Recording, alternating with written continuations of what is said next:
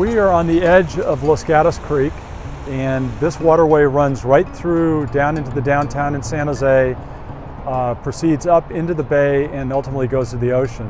And so today what we're seeing is Chinook salmon that are migrating up into this watershed to spawn. You know, seeing these fish thriving in the waterway really should be sending a message to everyone. We need to be cautious with where we place our trash. So when you're out throwing it down, there's a good chance that it could make it down into these waterways and affect the health of the stream.